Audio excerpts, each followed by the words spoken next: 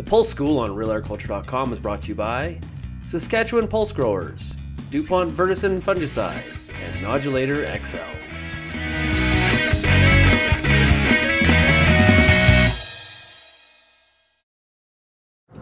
Well, certainly right behind us are the P regional variety trials, and that's the trials that you use to get information in the seed guide, so to evaluate different varieties and such. And it just so happens that under plot conditions we tend to have very concentrated pea leaf weevil activity, and that's been going on for a number of years. Last year, even the last couple of years, the activity level has been down, probably likely because of the flooding that we've had.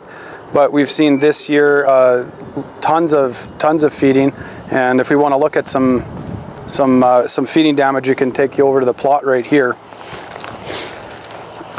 And pea leaf weevil are actually really kind of hard to find on your own. So if you're looking for the weevil, you have to be very patient. They tend to sense vibrations and movements, so if you just walk up and look down and expect to see them, you're likely not going to, because what they do is they fall off the plant and they play dead, and they blend very well in with the soil. So, but if you are patient and if you stay still and you crouch right down and sort of just catch them out of your peripheral, you'll catch them running around. So really the best approach is to look for the actual feeding damage.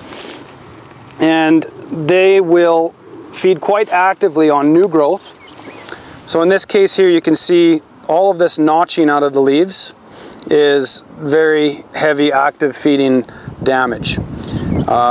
These trials, we will look at the node stage, basically 1, 2, 3, 4, 5 nodes. We're getting close to the point where spraying is no longer worth doing, but just so happens we sprayed this trial on Monday, and you'll notice that on the clam leaf here, and this is where we usually get guys to check, is the new growth. Very little feeding on this clam leaf. Actually, I don't think there's any. So that's an indication that we actually did do a good job of killing the pea leaf weevil. Yet on the next leaf down, you can still see heavy notching. So a very good indication of heavy pea leaf weevil feeding. So the newest growth leaf we call the clam leaf, and that's this leaf right here. And usually what we'll get growers to do is to evaluate whether there is feeding or not on this clam leaf, because then you know for sure that you've got current and active feeding from the pea leaf weevil. If it's down on a leaf right here, they may have started to feed and then taken off, or you got good control. So in the past, economic threshold was usually, we would say if you had feeding on 3 out of 10 of the clam leaves, then you were past economic threshold. Well, price of peas have actually gone up quite a bit since that threshold. So I think you know, anything from 2 to 3 would be considering economic threshold. Of course, the other control method is to have treated your seed with you know, a cruiser seed treatment as such. A lot of our work has found that that's probably the most effective way of controlling pea leaf weevil, although it is fairly costly to treat pea seed with such a high seeding rate. So other questions that have come lately in the fact that pea leaf weevil's really been spreading across southern Alberta. 3 or 4 years ago, it was really sort of a Lethbridge, Vulcan thing. Now we're getting lots of people that are spraying out in the Medicine Hat area, and maybe don't quite have as much experience with the pea leaf weevil as we do. They will enter the field from field margins or an infected field from last year, so and they're not good flyers. So once they're in a field, they'll end up walking. So you'll have a very significant edge effect. So the outside edges, if you're scouting on early peas, you'll see lots of peas. It's important to walk into the middle of the field and see what the feeding's like. There are strategies in place that, you know, people ask, can I just spray the outside edges? Under certain circumstances, yeah, that's a viable option. So certainly come into a field edge, they will overwinter in the ditches and the grass and such. I'd probably walk a good 20 yards into the field. I'd sit down and I'd look and I'd count 10 plants. And we talked about, okay, right away we've noticed that we've got feeding, significant feeding here. So we know there's weevils present.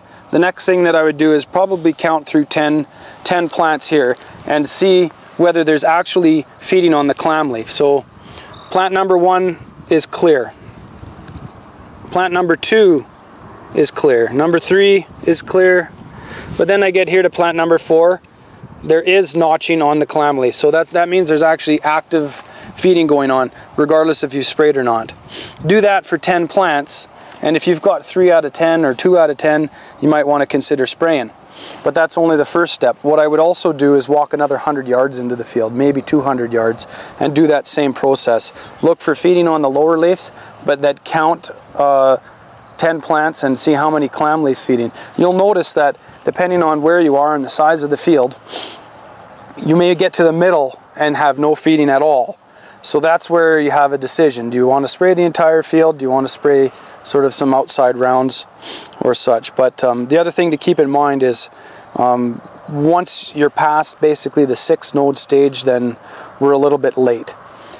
Another thing to keep in mind that the real damage from pea leaf weevil isn't from this feeding, this leaf feeding. What the pea leaf weevil does is lays a whole bunch of eggs. Those eggs hatch as larvae, and they crawl down into the root zone and feed on the nitrogen fixing bacteria. That's really where the yield loss is, and that's why controlling them early is most important, because once they've had the opportunity to lay viable eggs, it's too late. They're already on the path. Even this level of feeding on the leaf, I don't expect that type of defoliage to really affect the plant yield in any way. It's all about making sure that those larvae don't get down and steal the free nitrogen that we're getting.